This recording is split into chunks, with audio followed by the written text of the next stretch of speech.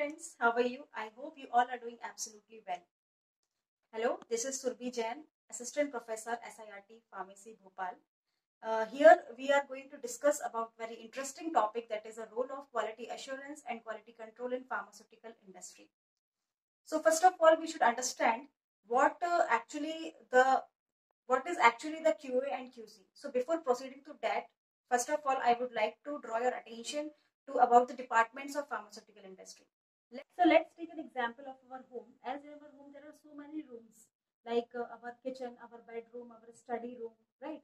So just as we compare our home with the pharmaceutical industry, it is also having various departments like QA, QC, PDL, production, RA, etc. And every individual department has a specific role in the pharmaceutical industry. So for this, we are having one pharmaceutical expert with us, Mr.Anil Ramnani. He will very wonderfully explained us about what are the role of QA and QC, that is quality assurance and quality control in pharmaceutical industry. So please let's watch this video. Hello friends, now I will give information about the quality control department of pharmaceutical industry. So friends, first we have to understand why the quality is needed. It's needed because the pharma companies has so much competition with each other. They have to provide good quality at low cost. And there are some international standards set on the quality of the products which are marketed in the regulated countries like US and Europe. So to sustain a quality is a big task for the pharmaceutical company. What exactly the quality control team does? It checks the quality of all procured raw materials, starting from the raw materials, solvents, excipients. It checks the quality of the in-process. It checks the quality of finished products. For that testing purpose, there are so many advanced instruments installed in the quality control laboratory, which comprises instruments like HPLC, GC, AAS, IR, polarimeter, dissolution, disintegration tester, viscometer, so many of them. So these all instruments are equipped with advanced softwares which had individual credential logins, which provide the surety that the obtained or generated results are accurate and precise. So how does quality control team works? It works according to the standard operating procedures to maintain good laboratory practice in the quality control team. For each instrument and each software, there would be one SOP which provide information that how the standard practice should be followed.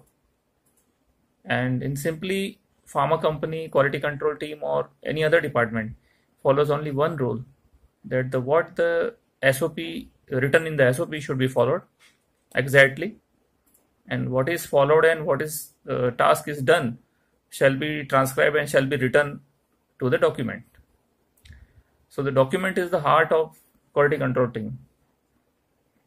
What data we generate, what analysis we do, we keep all traceability of that analysis.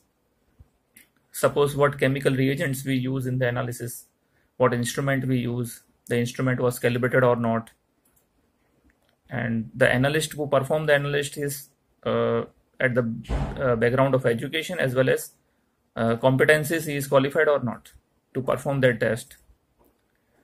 So all these aspects are covered in quality control team. The type of sample, if we discuss that, how many types of sample are analyzed in the quality control laboratory, it is APIs, solvents, it's in-process finished good samples, then final product, and stability samples. So why stability analysis is performed in the quality control laboratory? It is performed according to ICH guideline. It's a Q1 AR2, which provide the information that how stability studies shall be conducted.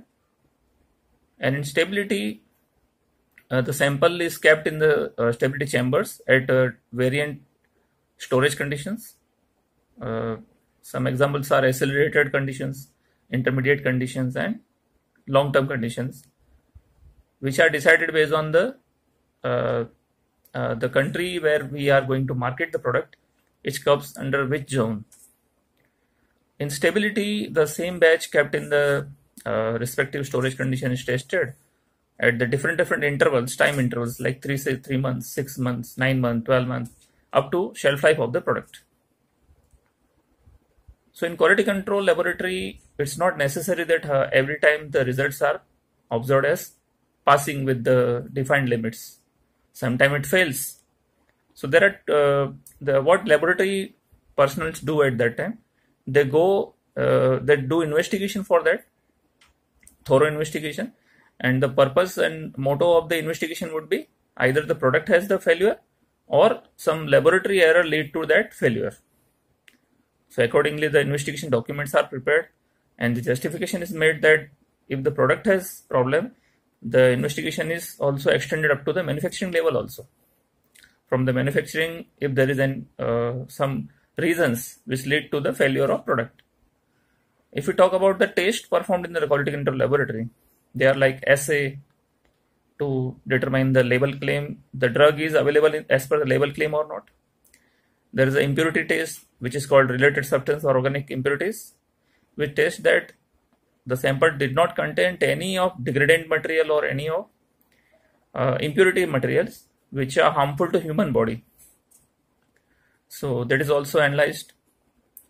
There is a residual solvent test which checks that the solvent used in the process of the manufacturing of that tablet or capsule or any other formulation, it is well within the allowable limit of that solvent, which is decided based on the class 1, 2, 3 solvent carcinogenic limits. Then we talk about the in vitro dissolution, which should be then compared with the in vivo dissolution, disintegration of the product. So these are the just synopsis of the quality control team activities. I hope you got some brief idea about this. Thanks.